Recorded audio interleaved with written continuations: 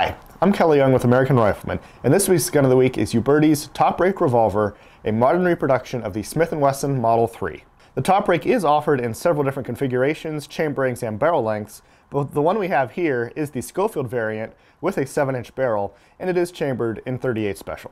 The Model 3 was first introduced in 1870, and this particular model came out about 5 years later and was specifically designed with the help of Major George Schofield to meet the needs of horse-mounted cavalry units of the day. Whereas the standard Model 3s and pretty much all other top rake revolvers at that point in time used a barrel-mounted cylinder catch that required the use of both hands in order to break the action open, the Schofield's designs actually has a catch located on the frame, allowing it to be actuated with just one hand, which is a big improvement when you're riding a horse and trying to reload at the same time.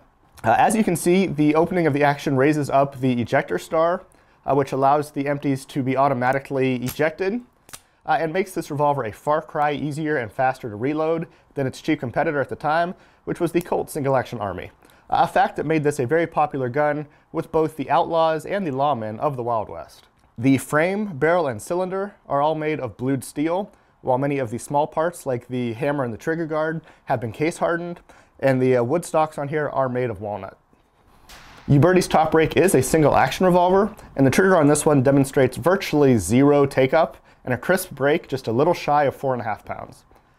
The gun does feature a hammer block safety that prevents the hammer from protruding into the cylinder when the gun is in half cock. However, care does need to be taken in order to ensure that the hammer is never left fully forward over a live cartridge, as a sharp blow or a drop to the hammer could potentially cause an unintended discharge. This is a pretty big and heavy revolver. The 7-inch barrel on this one takes the overall length up to about 12 inches and gives the gun a weight just shy of 3 pounds, about 47 ounces. However, this really does make it a joy to shoot at the range, particularly when chambered in a cartridge as relatively tame as the .38 Special.